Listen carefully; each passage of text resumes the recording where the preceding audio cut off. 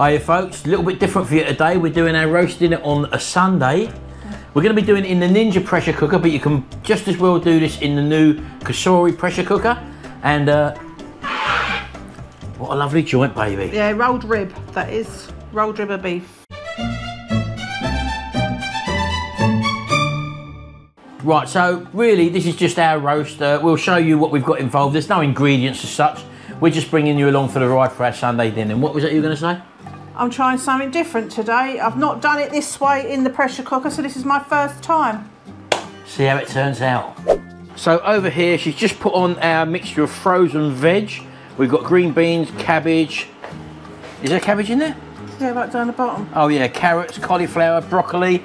All just the frozen stuff, Sharon, yeah? Yeah, in fact, we'll turn it off now. Okay, and that means that we're gonna move on to our next bit. I've boiled my kettle. And what's that you got in there? OXO This is going to be our water for the pressure cooker and also going to be our stock. Right, so this isn't our gravy we're making now? Yeah. Oh. It's going to be the stock as well. So okay. All the meat juices are going to fall into this. Okay, lovely. So as you can see, folks, we're using the Ninja 15-in-1. We're taking out the carry basket. And this basket, that one. How much stock have you got in there? About 400 mils I've got in here. Right, okay, so in that goes. That, as I say, is just one OXO cube, nothing else at the moment. No, I've seasoned my potatoes. They're not parboiled or nothing. They just got a bit of oil on and salt and pepper. Right. And then I'm going to put them with the beef. Right, so there's our beef there. What sort of beef is that, Sharon? As I said in the beginning, it's a rolled rib. A rolled rib. Well, I like to repeat myself because sometimes it sinks in when you repeat yourself. So is that from a butcher's? Of course it is. Right, East Coast Meats. East Coast Meats, we got this, and it looks a lovely piece of meat. And as you can see, it's got the string around it, holding it in place. We're going to leave that on, Sharon, aren't we? Yeah, yeah. So we're just going to put that into our little cradle there. And I'm literally going to put the potatoes around it. So in they go. And then we're going to get the probe out. Okay. Now the probe on this, as you probably know, lives in that little container on the side there. And you just take it out of there. And then you've got this little plug which sits in there, which you take out. And your probe, she's going to put in the side of the meat, going into the centre, as opposed to sticking it in the top. Because that could, when you shut the lid down, it could touch the element. So put it in the sideways, going into the middle. Now there we go, it goes in there like that. Okay, and then just plug your probe in. So temperatures are all going to be done by... Always put that back in there. You know where it is. You don't want to lose that. Can't lose that. Your Ninja's no good. So the time will be controlled by the probe and also the size of the meat for the internal cooking temperature. So if you stick it onto... Right, hold on. So turn it on. Switch it on. Select steam roast, so that's the middle one. With this one, you've got to remember to put this in the closed position, which is up there. On the Cosori one, it does it automatically, doesn't it? So you haven't got to worry about that. No. But because this is the Ninja, you have to make sure that the vent is in the correct position. So we're going down here. I'm going to go to the middle, if I remember right. Combi steam is that one. Right, so that goes into the middle. That's combi steam. Combi steam, yeah. Yeah. Select steam roast. Right, so we turn the dial. So steam roast. Yep. What's this here? Select preset. It's on chicken. You got a oh, hold on, yeah. So beef. You got rare. Keep going. Rare. Now maybe you got to change it for that way. Yeah, medium rare. Medium rare. Medium. Well. You want well done, don't you? I don't like no blood on my plate. No, Sharon don't like that. So we're going to have to go right over to well, which puts it on number 9. That's working off of the presets, folks. And then just press start. Because we've used boiling water, the pressure build-up will be quicker. Right, okay. So let's just press start.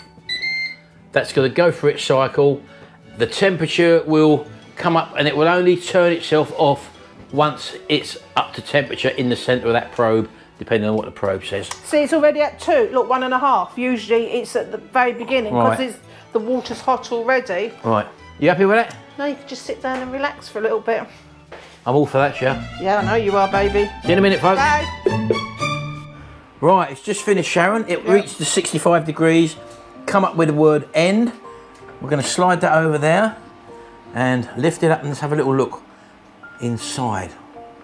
Wow, look at that. Oh, the potatoes are done as well. Cool, they are blinking roasted, aren't they? Look at that. I was hoping they wouldn't be because I haven't put me Yorkshires on, so let me just quickly shut that. Right. I have had this heating up. Got hot oil. We've done our Yorkshire pudding mix the way that Sharon normally does it, folks. And we're just pouring a little bit into each. That is equal amounts of flour, plain flour, egg and milk. And a pinch of salt. And a pinch of salt. So you're just going to whack them on quickly for 205 degrees. We're going to put it on for 10 minutes, but they'll be done before that, won't they? Yeah. Right, I suppose better get the beef out, let it rest. Yes. And then I can carve it, baby. And I can see what the gravy's like at the bottom, the stock. Yeah. And we'll also use the remaining cooking liquor, folks, of the veg, which has been on now. So we won't waste that. That will go to make the gravy as well. So don't forget to pull the probe out of the controller first. Sharon's got her silicone gloves on. There we go. Just leave that there for a minute. And as you can probably see in there, there's not much of it left, Sharon. No. But it's very condensed, isn't it? That's going to be a good gravy. So there's the beef. I'm going to find my jug. Wow, that looks amazing, folks. I thought, in actual fact, because we've never done this before this way, that we would have to put the Yorkshire puddings in. Not Yorkshire puddings, put the potatoes in for longer on air fry. They're all crispy. But they are crispy, aren't they? Yeah. Do you want to just pull that probe out, Shah? Just get your probe out of there. So again, we don't know. It's all done on the probe. The length of time and everything's done on the probe, folks. So you're just topping up with a little bit more gravy granules. Yeah, if you can get that meat out.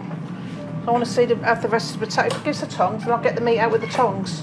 So we just put that down to rest on there. All right. And let's just have a little look at these roast potatoes, folks. Look. They are all well cooked in there, as you can see. Look, there's only me, Sharon, and baby Frank today. So cooking liquor, again, out of there. Straight into the jug. That should do. And that will make an absolute lovely gravy.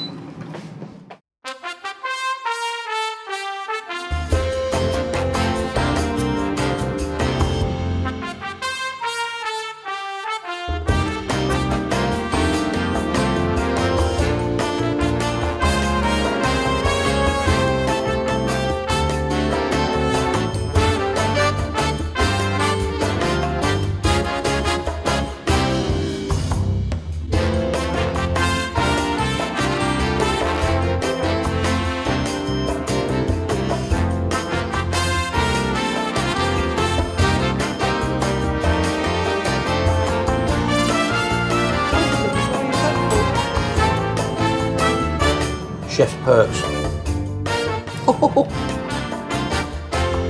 All right.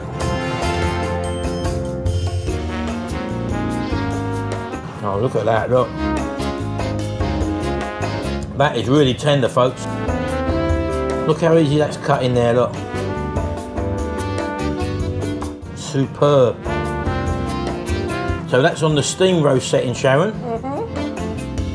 And that meat is so tender. Juicy as well. It's retained all its juiciness where it hasn't dried out at all. Look at that, look. And that's the beauty of steam roasting.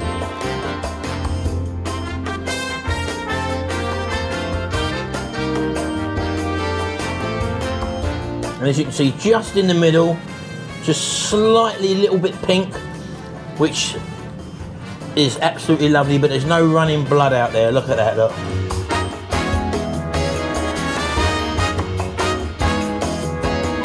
You can't beat it. Right, that should do us. Now I can't wait to eat this, folks. So just lay them slices on. Look at that, look.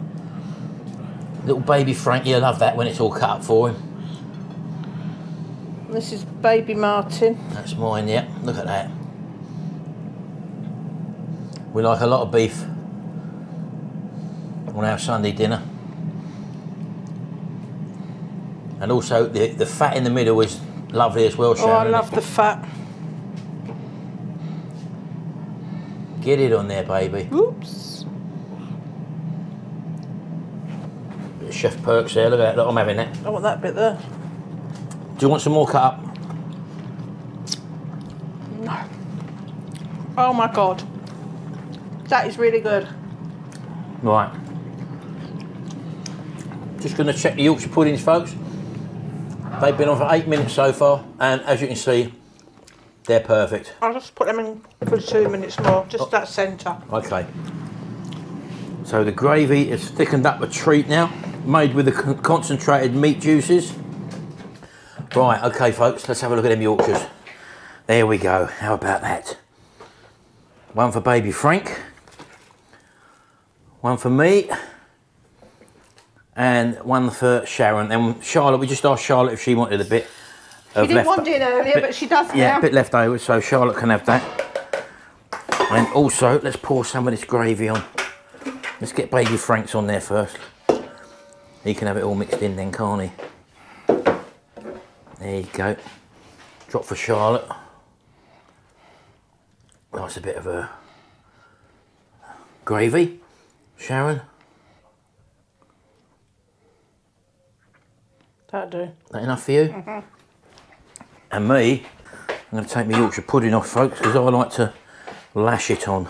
I do like plenty of thick gravy going all the way through my dinner. Look at that. Oh, that's lovely. Right, let's just take a closer look at these now.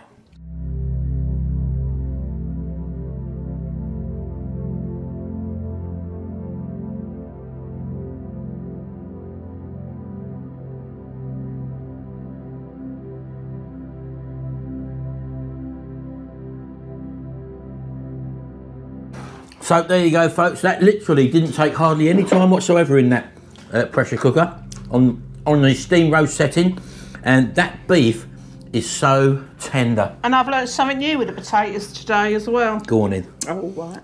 Chef's perks. Look at that, look. Mmm. There comes a little boy for dinner. He's waiting for his dinner, baby Frank. Yeah. Anyway, hope you enjoyed this little fly on the wall one, folks.